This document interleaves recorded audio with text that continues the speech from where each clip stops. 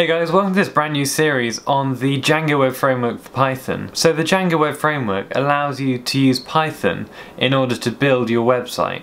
So it's a very powerful framework, and I think the best way to learn it is probably just to get straight in and start with a project. So I'm going to assume that you have a basic understanding of Python, or you've seen my Python for Beginners tutorial series already prior to watching this video series, because you are going to need to know a fair bit of basic Python, like so that you don't get confused when I say for loops or while loops or variables or strings or classes or anything like that, because you might see quite a lot of that stuff, and if you don't know what a function is, then you might get slightly lost, or it might take you a little bit longer, or you might have to rewatch some of these videos. So with that said, let's just go ahead and get started. So you can see on my screen here, I'm just going to open up iTerm, which is what I use to use my terminal on a Mac, and I'm just going to exit full screen so that you can see it a little better. And this is just the same as if I were to type terminal. So terminal is what's installed on a Mac by default, but then I prefer to use iTerm 2 just because it's a much better program for running the terminal, although they do the same thing. So if you just fancy using the terminal, by all means go ahead and use that, but I'm just saying that's what I use. So now that we've got that out of the way, the next thing we're going to do is really start our Django project. So to do that, I'm first going to change into the folder that I want to create the project in, because when we create this Django project, it's going to create a folder and file structure, so we're going to want to be in the right place before it just puts that somewhere. Otherwise we won't know where it put it, or you know, if we're in the documents folder but we don't want that project directly in our documents folder, then that will be in the wrong place and we'll have to move it, which is a bit of a pain. So well, it's one more command anyway. So I'm just going to change into my Django folder, which is where I want to keep this particular Django project. And if you want to see any of the files and folders in this current directory, you can do ls, and that will just say, okay, get me all the names of the folders and files within this current directory, so my Django folder. So I already have a Django project called test, and I'm just going to do Django admin start project, and I'm just going to say tutorial.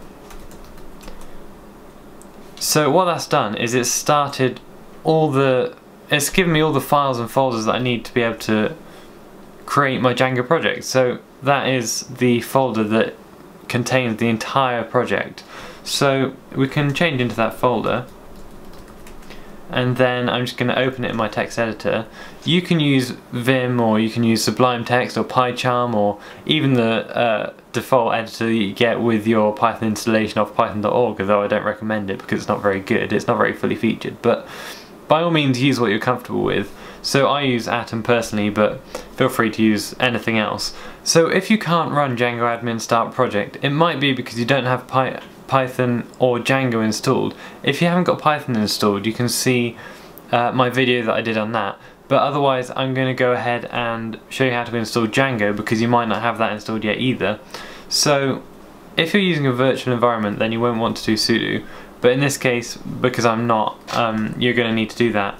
And you're going to need the administrator password, so if you don't have administrator access, then it's going to be difficult to install things using pip. But I'm going to do sudo pip install and then Django. So what that's going to do, well, it's going to ask for your password, because sudo means superuser so it needs that administrative privilege. But then what it's going to do is just install Django for you if you haven't got it. So I'll just type my password.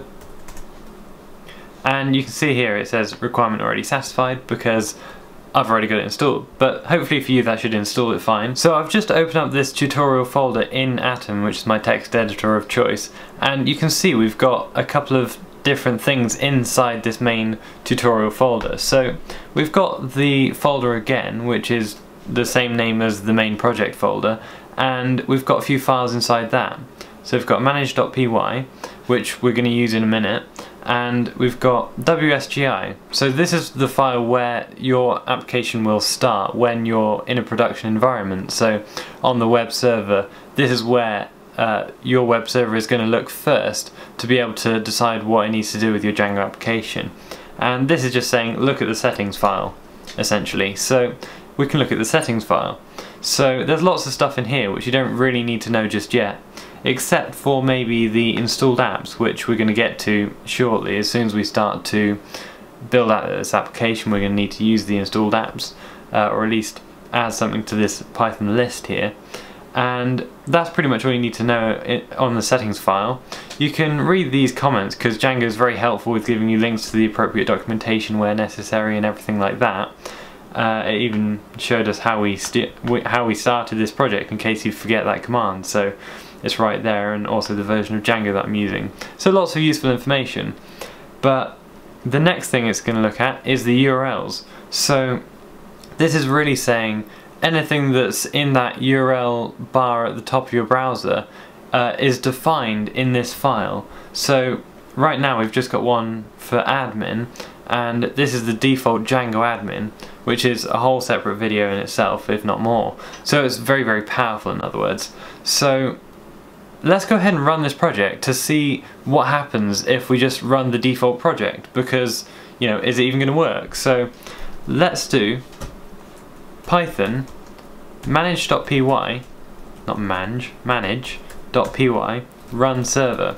So run server is a Django command that just says run the local Django development server on your computer, so you can pretty much preview the code that you've written before you then deploy it on your live server, which is going to be accessible by the internet. So let's go and run that server, and this is what the Django server looks like. You're going to get quite familiar with this over the next few tutorials, because this is how we are going to be able to test our code.